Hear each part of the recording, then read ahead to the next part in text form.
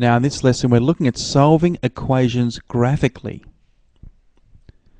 Examples.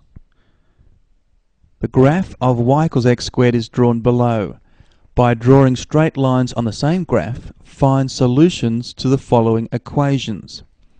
The first one we're going to try to solve is x squared equals 9.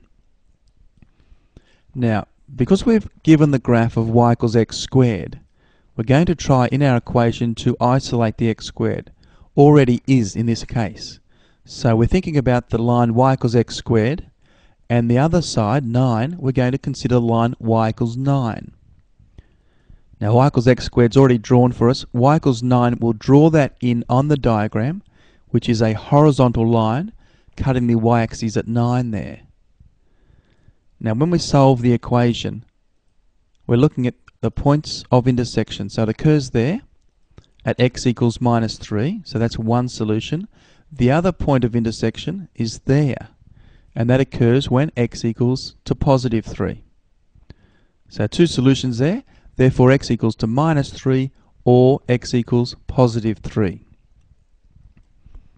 Part B, we need to solve x squared minus x minus 2 equals 0.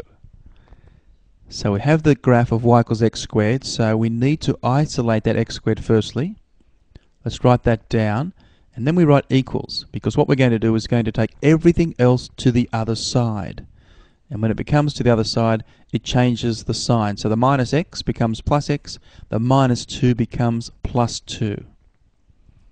So the x squared, okay, we have it on the left side by itself, so we're considering the graph of y equals x squared, and then the x plus 2, we consider the graph of y equals x plus 2, and work out when these two graphs meet. Well, y equals x squared already drawn, we don't need to do anything further there. Y equals x plus 2 though, we need to draw that line. Now that's a straight line, as such, alright. If you're not sure how to draw that line, then you'll need to review some previous work, or certainly draw up a table and plot a few points. But we get that line there.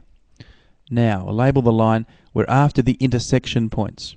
There's our first one, and looking down it occurs when x equals minus 1. So that's our first solution. Our other intersection point, have a look, there it is, and that occurs when x equals 2. So our solution there, x equals to minus 1 or x equals 2.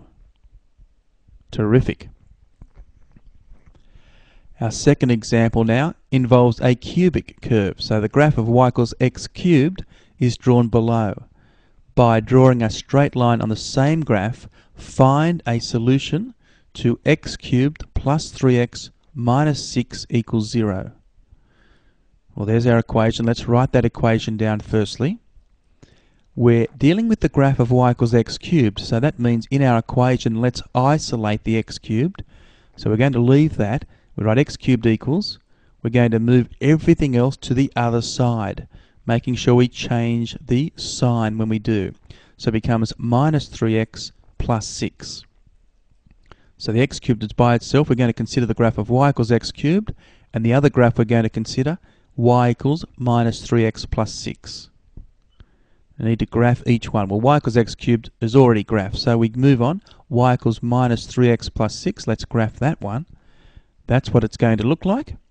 Straight line. And we're after the intersection point. There it is.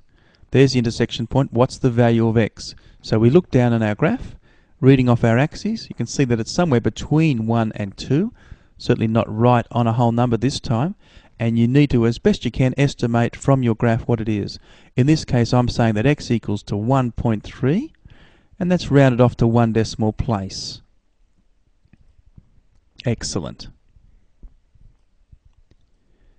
Our third example here, we need to complete the table, then draw the graph of y equals x cubed minus 3x plus 1. So let's complete the table. Firstly, when x is minus 1 there, substitute that in, we get 3.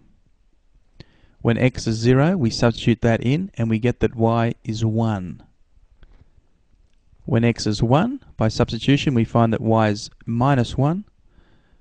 When x is 2, y is 3. And finally, substituting x equals 3 in, we get that y equals 19. Now, the table is complete. Okay, if you were to plot each of those points and draw a curve, it would look pretty much like this. Okay, so that's the graph of y equals x cubed minus 3x plus 1. Next step, solve x cubed minus 3x plus 1 equals 6. Well, we can see that we've got the graph of x cubed minus 3x plus 1, and there it is. Okay, it's already by itself, so that's good. We're going to consider that graph, and we're going to consider the graph of y equals 6. So that graph's already drawn. Y equals 6 though, we draw that. We need to insert that into the graph there. Horizontal line through 6. Now, label it, and we can see that it has one intersection point, so there'll be one solution for this equation. Again, we need to look down where is the x coordinate, certainly between 2 and 3, and doing your best to estimate what it is, 2.3. Okay, it's 2.3 to 1 decimal place. Part B, solve x cubed minus 2x minus 3 equals 0. Well, this one is a little bit tricky, so you need to really be thinking here. This is the graph we're working from, okay, x cubed minus 3x plus 1. At the moment, that expression is different. It's very different.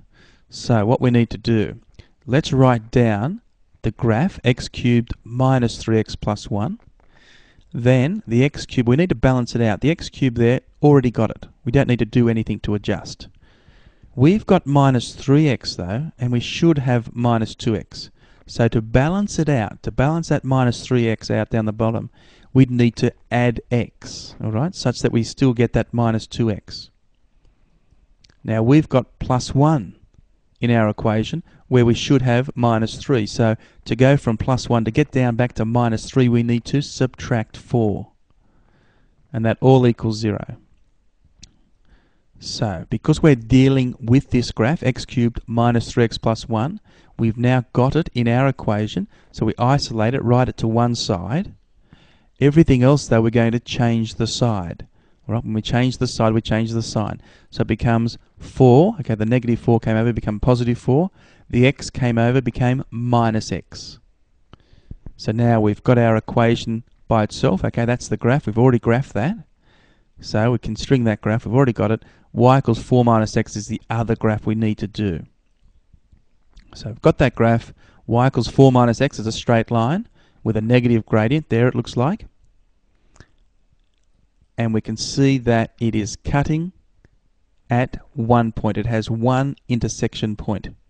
And trying to do our best to read off that x value, it's almost 2. It's not quite 2. Almost 2. In fact, x equals 1.9. And that's been rounded off to 1 decimal place.